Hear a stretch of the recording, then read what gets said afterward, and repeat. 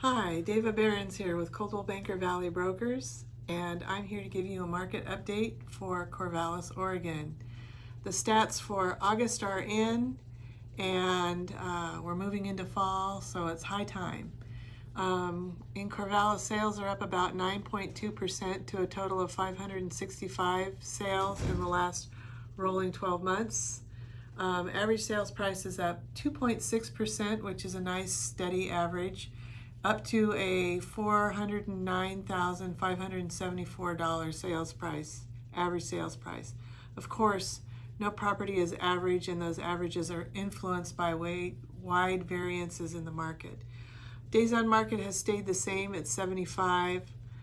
That number is influenced a lot by the needs of the buyers and sellers in transactions, by cash sales, by how long lenders are taking to process loans, and by the build out of new construction, which takes a little bit of time sometimes. The WVMLS, Willamette Valley Multiple Listing Service, posts the days on market based on the day the house went on the market to the day it closed. So definitely includes the escrow period in that time frame. Actives are the big news. They're up 1/3, which is a lot when you think about it, but it's really only 143 active houses in a community our size. That makes for really tight inventory numbers. We have about 2.22 months of inventory, which is indicative of a very strong seller's market.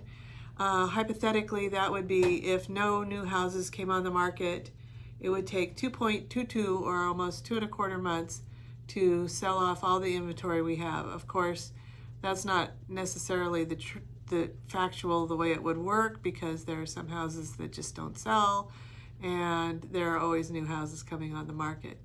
Anyway, that is the information for the new market update for August statistics in Corvallis, Oregon. There's charts and graphs and things like that on my website. If you're interested in taking a look at that, you can go to davarealestate.com and check it out. And there you have it, market update for Corvallis, Oregon.